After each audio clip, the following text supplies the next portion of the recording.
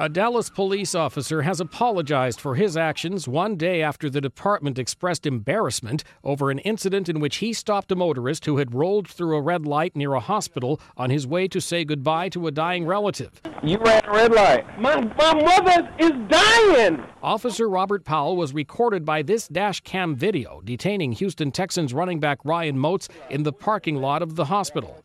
In a statement Friday, Powell said, "I wish to publicly and sincerely apologize to the Moats family, my colleagues in the Dallas Police Department, and to all those who have been rightfully angered by my actions. After stopping Mr. Moats' vehicle, I showed poor judgment and insensitivity to Mr. Moats and his family by my words and actions."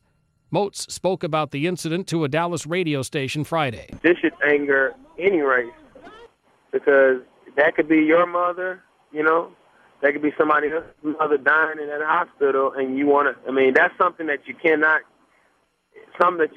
get back. It's gone. He told the radio station that others also tried to persuade the officer to just let him go inside to say goodbye, but to no avail. The head nurse came down, explained it to the officer. He didn't listen to her. Another police officer pulled up behind him.